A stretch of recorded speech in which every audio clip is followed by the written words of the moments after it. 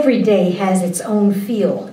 And today, what struck me as I breathed in this wonderful air that we have and look at this wonderful sun that we have with us today, what came to mind were these words: beauty runs ahead of us. Now I'm thinking of that just in relation, again, to the weather that we're experiencing, to the wonderful nature that we're surrounded by, but also in relation to today's exhibit. The exhibit titled Collage, A Cure for a Disordered Life. Wonderful title. And these are the works of Ingrid Freidenbergs.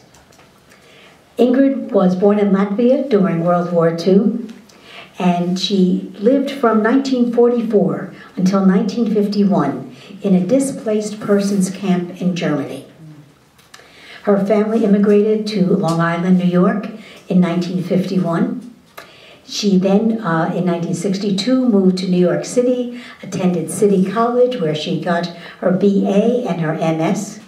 And then in 1975, she received her MA and her PhD in 1975. Her MA was in 1973 from Long Island University, the Brooklyn campus. She attended New York University and has a certificate in psychoanalysis and psychotherapy. And her works have been exhibited in many, many places.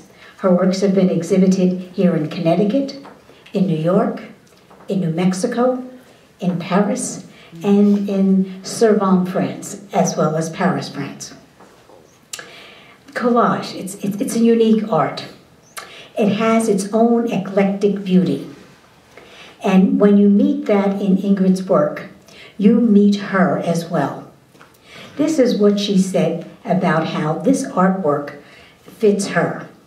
She said, in collage, one can restructure and rejoin parts from the past, from private passions, from the lost, from a shattered world. World War II, she wrote, transformed my life. So collage has become my mode of expression, a cure for a disordered life.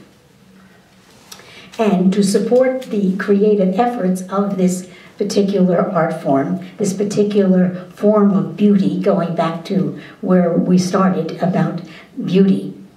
Of course, I did a Google search to find out how we are defining beauty.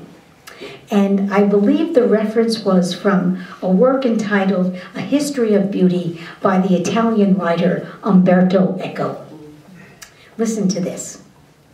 There is evidence that the perceptions of beauty are evolutionarily determined. Evolutionarily determined. Those things considered beautiful are typically found in situations that are likely to give enhanced survival to the genes of the humans who perceive them. So maybe I should really say, welcome to longevity. So welcome to longevity, welcome to this beautiful exhibit, and now I'd like to welcome Ingrid herself, who will share the backstory of this wonderful show.